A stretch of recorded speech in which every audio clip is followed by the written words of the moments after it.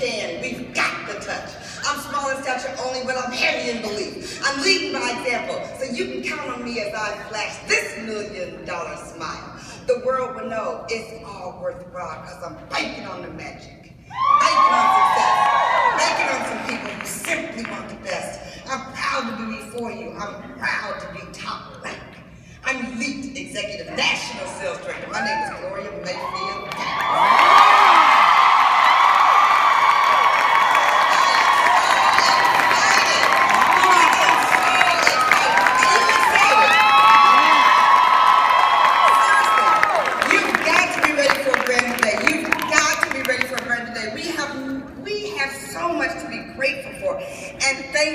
I'm so appreciative of the company. They did just an amazing job. Mike, Steve, Melinda did an amazing job, and the whole company staff that worked behind the scenes to make this happen for us. Let's give the company one big round of applause.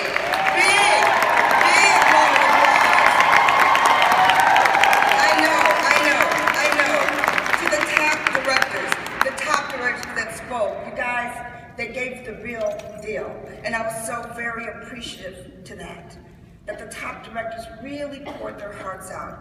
To you all, this incredible audience, the audience here at St. Charles, Missouri. Some of you came across the street, and some of you came across the country. And I'm so very proud of you because I want you guys to know the world is watching. You guys, we just got the word. We blew out the 100,000 tweets on Instagram.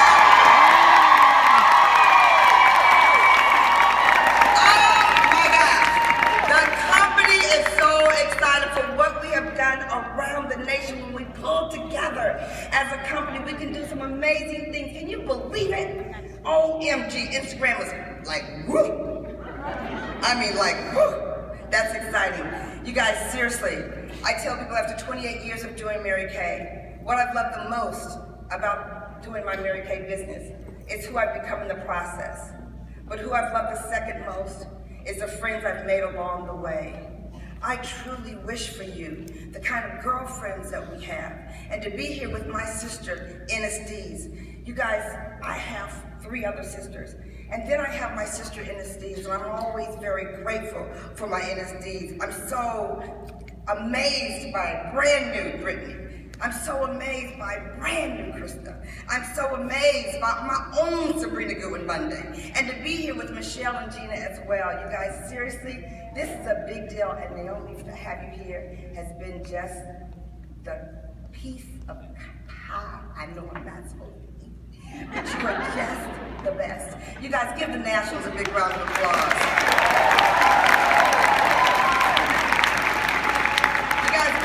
We're in a fierce race. We're in a fierce race in Mary Kay. I love the race because iron sharpens iron. And we're so ready for this amazing race. I could not do this race without the amazing magic and what they've done and the leaders. You guys, Tony Blackman, stand up because she doesn't often get the recognition, but she leads my personal unit who is going to be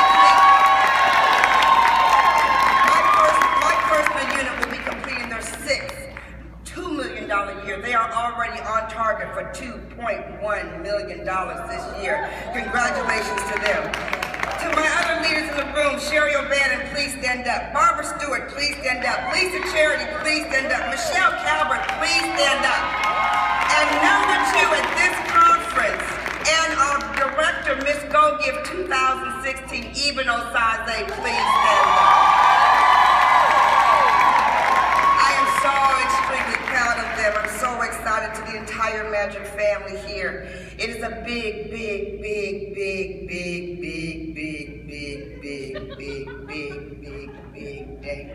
race we're in. And I'm excited about it. Because if we don't race, we sleep. If you don't race, you sleep. They just said that in that video.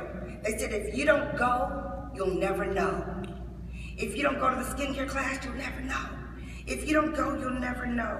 You guys, I saw this poem and I want to read it to you really quickly, although reading can be very challenging for me. But I saw it because I know that we all woke up this morning somewhere on my iPad. We all woke up. And I want to read this to you. It said, when I woke up this morning, I asked myself, what is life about? I found the answer in my room. The fan said, be cool. The ceiling said, aim high. The window said, see the world. The clock said, every minute is precious. The mirror said, reflect before you act. The calendar said, be up to date. The door said, push hard for your goals. And the floor said, kneel down and pray. It's all in front of you every single day.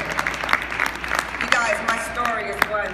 I'm born and raised in Detroit, Michigan. I am a solid Midwestern sister. I absolutely love the fact that my parents were 62 years of marriage before my dad passed. I grew up in an amazing home of a mother and father who wanted to pour into us tremendous high self-esteem. I'm the third of 4 girls. My other sisters are amazing, each one of them entrepreneurs in their own right. It's so fun. My family is so fun, like your family is so fun. My family is my heartbeat for sure. When I was in the 7th grade, they did find out I was dyslexic. Actually, what happened is I went to my social studies class, and there was a book report, and I cut up the book from my elementary book. And they said, why did you cut up that book? Because that's the only book that I knew. I didn't know it. They had no testing. My parents were educators. They had missed it. No one knew I was dyslexic until I was in the 7th grade. And I was that student that when you got to take classes and you finished your work and you got to play out in the playground, I was the one who had to stay behind. I'm the one that you waved at, like, see you on the playground? I was the one that stood in there and had to have the extra time. But I pushed hard and finished high school. And I went on to college at Howard University, and I studied management. And then I left from there, and I moved to Boston to work for Polaroid Corporation. And I was a manufacturing supervisor. And I left from there, and I went to Harvard Business School. And I studied there, and at Harvard Business School, my very first test, it was a 4-hour written exam. A 4-hour written exam, and all I could turn in was 1 line on that exam, because I couldn't handle it. And that's when I learned how to humble myself the most, when I had to go into a very competitive situation and tell them I had an inability to read. I could get through the application process, but it was very, very challenging. And when you have to humble yourself like that, it really does change the way you could see yourself. But I pushed through. I want you guys to know, it was at that time that I was married, and I started Harvard Business School with a black eye. I did. It was just an amazing time in my life. And I tell people that when you look at me, you see a very smart, successful entrepreneur when you see me here. But then at that time in my life, I was that, and nobody knew. No one knew. My mother didn't know. My sisters didn't know. No one knew my story. How many of you know that no one knows your story? No one knows your story until you can stand on the stage and tell the story. But I kept going, and I left there, and I took a job with IBM. I became a superstar in sales for IBM, because here's the deal. People who are dyslexic have a lot of skills. I turned my non-reading ability into my talking ability.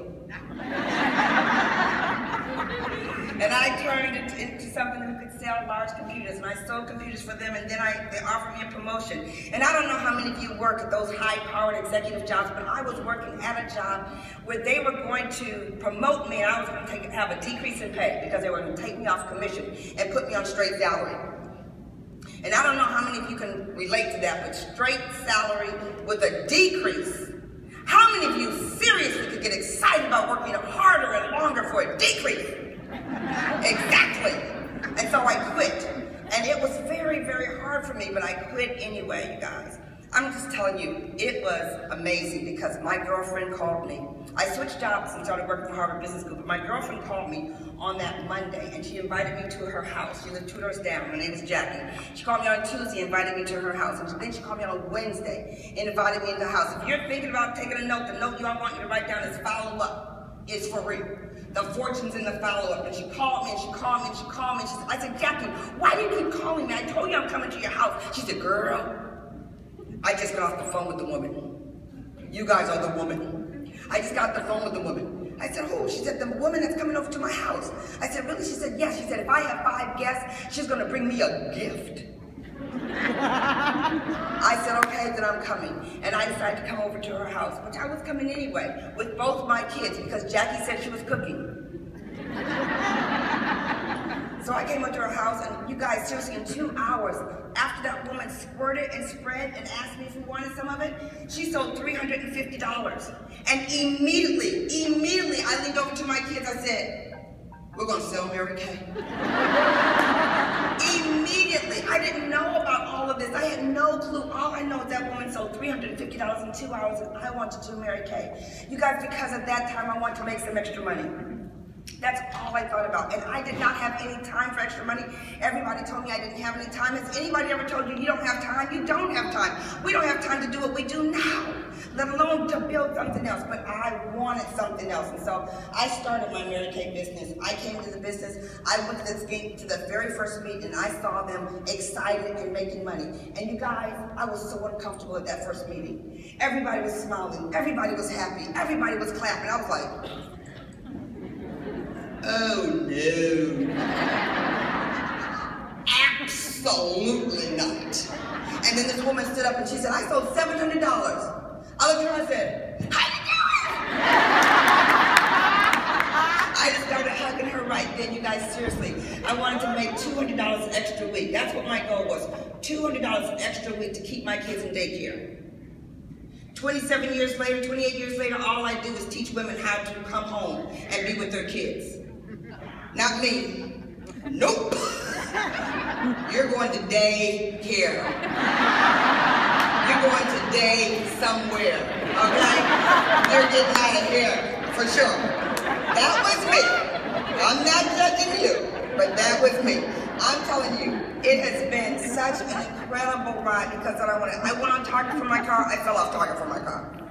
I went back on Target for my car. You guys, the stories are so amazing. I became a single parent, and I was a single parent for 7 years. Do we have any single parents in the room? I was a single parent for 7 years, and I was a very happy single parent. And then I went down to Florida, to Wet n Wild, where I met my husband. It was wet, and it was wild. And I met him, and it was awesome. And then all of a sudden, he walked up to me and he said, you know, is your husband with you? I said, no. Is your wife with you? He said, no. He said, my name is Ken. I said, oh, my name is Gloria. And then, bam, over the loudspeaker, this big announcement. Gloria Mayfield, come to the security office. Gloria Mayfield, come to the security office. I said, excuse me. Excuse me. So I went up to the security office, and there was my daughter in the security office crying. Where were you? Where were you?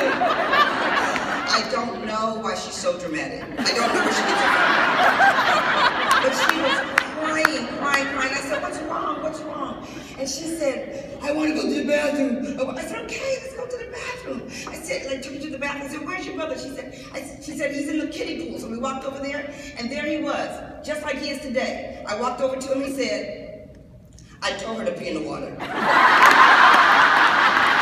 told her to pee in the water. You guys, he is just that way today. Ken and I did get married, and this September we will celebrate 20 years of marriage. He was a brand new entrepreneur in his business. I was a brand new sales director in my business. He is now an extremely successful entrepreneur in the construction business, and just a couple of months ago, he was just placed on the United States Federal Reserve Board for the United States. It's just very amazing. You guys, we married with 4 kids. I had 2, he had 2. We blended 4 teenagers at the same time. How many of you have a teenager at home right now? Put your hand up high, put your hand up high, put your hand up very, very high, put your hand up high so I can pray for you. We have the most amazing children. Keenan is our oldest. After he turned down his offer from Facebook in order to take a job with Google.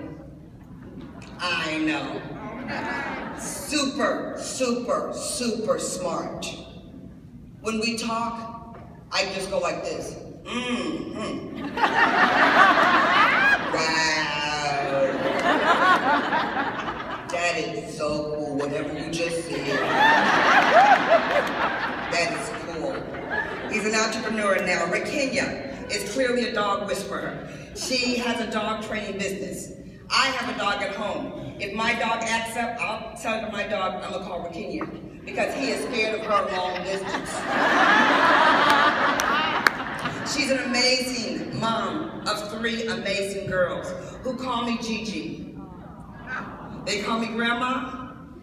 They get no money. Can you imagine me in the mall and they say, Grandma? I told her I would look at them like this and go,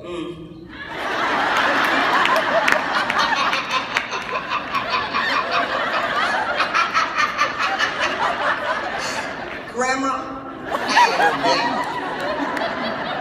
Kalea is amazing, and I love them. I love my granddaughters. They're so amazing. Kalea is the one who leaned over and she said, Gigi, can I sing to you? I said, yes, you can sing to me. Frozen. Sang the whole song. Just amazing, bright, brilliant. She's a brilliant girl. Anisha's a master gymnast, and Ayana is the most determined little girl I've ever met. We went to Disney World. She saw the Snow White dress. She says, Gigi, I want that. I said, no. Do you know what she did? She took off all her clothes, everything, shoes, panties, everything, and went like this.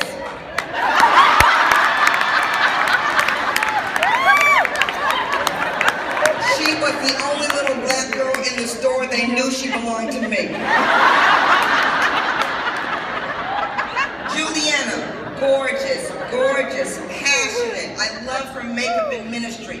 She's an amazing mix of a truly inspiring, faith-filled daughter who's just amazing at makeup artistry. She does a phenomenal job teaching all over the world. And my youngest is Chauncey. He's in Detroit. He was the 15, 16-year-old that we had to ship off to the all-boys Christian military academy because he went nuts at 16 years old. I sent him a long way away, and he was very mad, and I was so thankful and grateful for my Mary Kay opportunity because the cost to go to that school had to drop $25,000 of unexpected expense for him to go there. And I want you guys to know that one ability turned him around. He sat down with a teacher that was at that school that really taught him how to write. You guys, this January at 29 years old, he bought his first house. He already had a baby. Bought his first house, was already married to Erica, had a baby, and was named partner in a law firm this January.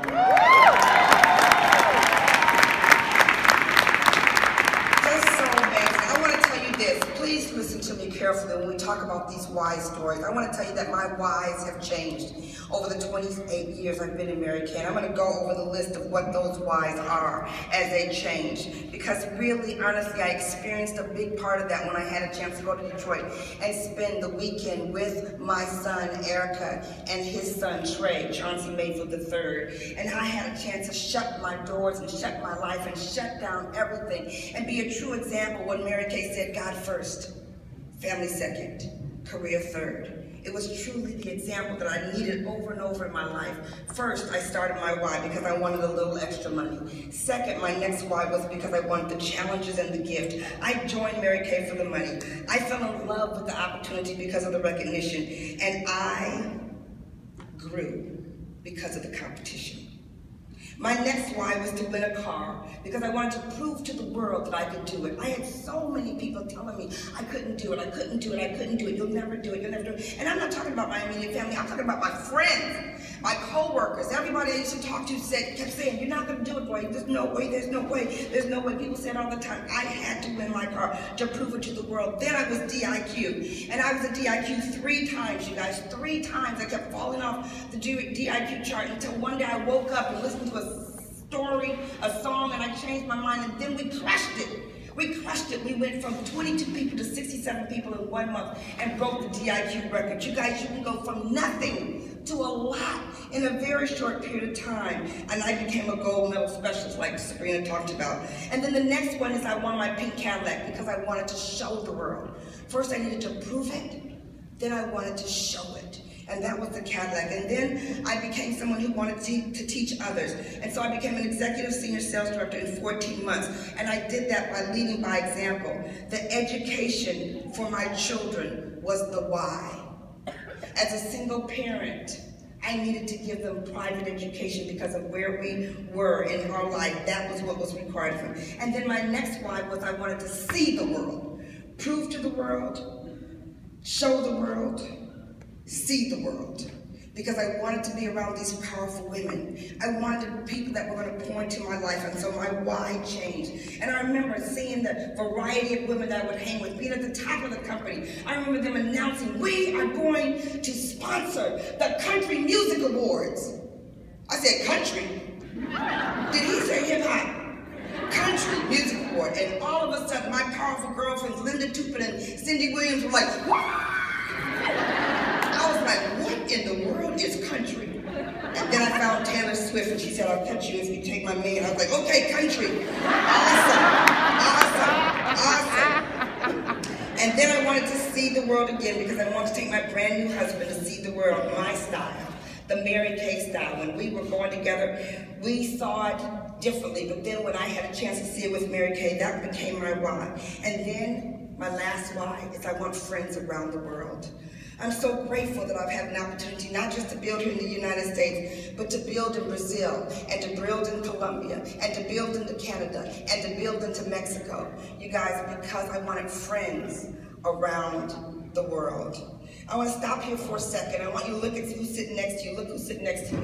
And then look who's sitting next to you. And I want you to know that just one person that you can recruit can change your world. And I'm going to ask Sabrina Goodwin Monday to come up here really quickly on this stage. Sabrina, I'm calling you on the stage. I know you're not listening to my story because you've heard it before. So come on up here. Come on up here. Oh, up here. Come on up here. Because I want all of you guys to know, you never know how one person can change your life. One person. I'm just here to tell you, because when you leave here, you just do not know. She and I have not done a career conference for a long time together, and I remember the first time I was at a career conference, and I told the audience that I had suffered with domestic violence, and she was in that audience. And I tell you, it took me 8 years to be in Mary Kay before I could mouth it. But because I was a DIQ, in that 1 month that we broke the record, I recruited Sabrina in that month. And in that month that she joined Mary Kay, she got a gold medal. And in that month that she joined Mary Kay, she went on target for her car in that month. I want to tell you guys, you might leave this arena and you might touch one person who can change your life, your children's life, and your children's children's life. So publicly, even though she talked about my brown Cadillac,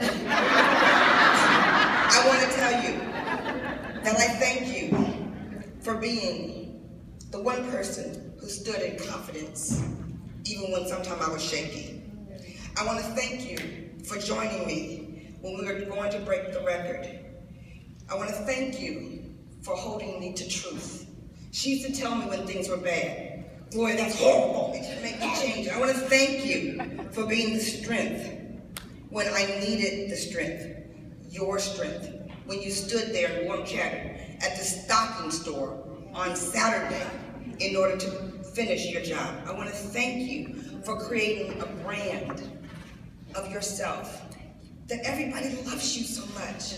They love you so much. And I get to glean from that because they love you so much they think I'm nice too. I want to thank you publicly for telling me I was ready to take the helm because I didn't want to.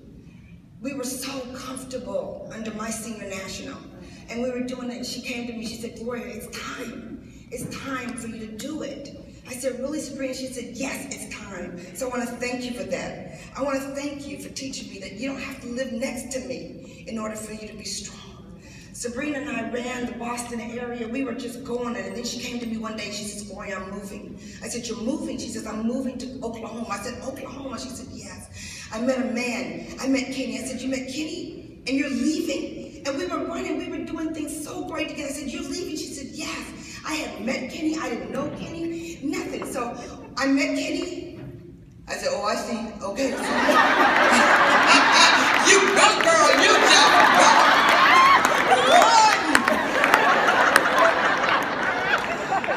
I want to thank you for being one of my best friends through my life. She loved me when I was married to an abusive husband and would knock on the door, stick her head in. She could feel his energy. She'd say, "I'll be right back."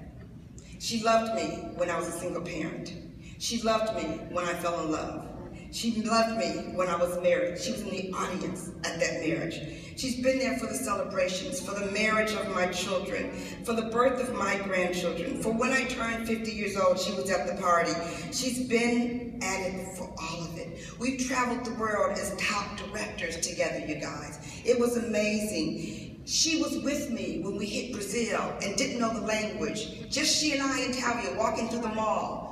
We did not know any Portuguese. The only thing we said was, Facebook, Facebook, Facebook, Facebook. And because of Sabrina's tenacity, I went to Brazil, tenacity to Colombia, to be there last month and watch her debut, her very first director in Colombia has been amazing. And she sent my 92-year-old mother her favorite Christmas card. And my mother looked at her family's Christmas card all day long. She said, "Oh, Sabrina, I thank you for being that one person as an example that all of us can find that one person, that one person." You guys, I need you to stand up really quick. All of you in the audience, I need you to stand up really quick. Just stand up. I want you to stand up, and I want you to know that your why will change over time. And it will change into something that you may not recognize all the time. But this is my favorite poem, and it's called Your Deepest Fear. Because so many times in Mary Kay we hear about the fear of people and what stops us. So I want you to repeat after me. Our deepest fear. Our deepest fear. I don't hear you. Our deepest fear. Our deepest fear. Is not that we're inadequate. It's not that we're inadequate. Our deepest fear. Our deepest fear. Is that we're powerful beyond measure. Is that we're powerful beyond measure. It's our light, not our darkness. It's our light, not our darkness. That frightens us. That frightens us. We ask ourselves. We ask ourselves. Who am I to be brilliant? Who am I to be brilliant? Gorgeous. Gorgeous. Talented. Talented. And fabulous. And fabulous. Now with energy, I want you to ask yourself, actually, who are we not to be? Actually, who are we not to be? You are a child of God. You are a child of God. Your playing small doesn't serve the world. Your playing small doesn't serve the world. There's nothing enlightening. There's nothing enlightening about shrinking. About shrinking. So that other people. So that other people won't feel insecure around you. Won't feel insecure around you. We were born to make manifest. We were born to make manifest the glory of God. The glory of God. That's within us. That's within us. And it's not in just some of us. And it's not in just some of us. It's in everyone. It's in everyone. And as we let our own light shine, we unconsciously give other people permission. To do the same. Very loudly. And as we liberate from our own fears, our presence automatically liberates others. You guys.